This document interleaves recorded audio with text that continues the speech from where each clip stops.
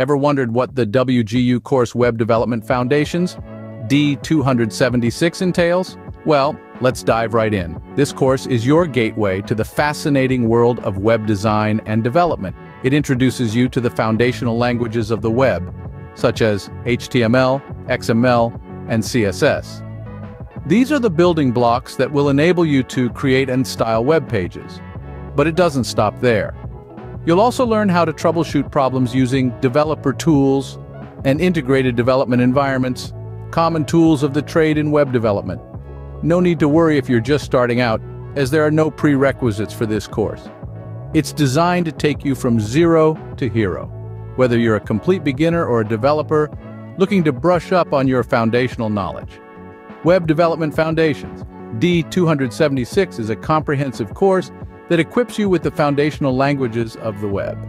So, are you ready to embark on this exciting journey? Please like, subscribe, and hit the notification bell. Now, what can you expect to learn from this course?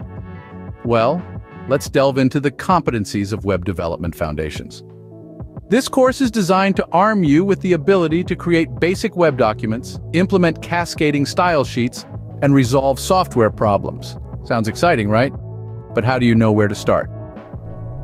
Enter the course planning tool. This tool is your personal guide, helping you assess your knowledge before diving into the course. It also assists you and your mentor in calculating how long it will take to complete the course. Now let's talk cohorts.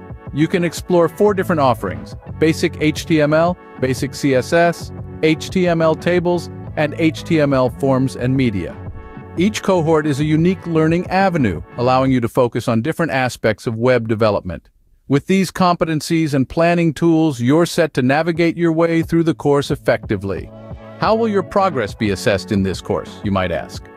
Well, the Web Development Foundations D276 course is valued at 3 competency units. Your understanding will be gauged through a pre-assessment and an objective assessment, each comprising a comprehensive set of 70 questions.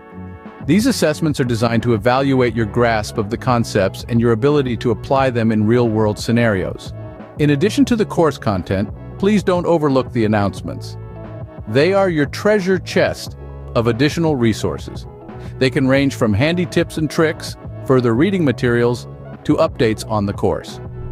These resources can provide you with a more in-depth understanding and a broader perspective of the subject matter. In conclusion, remember, in the world of web development, continuous learning is key.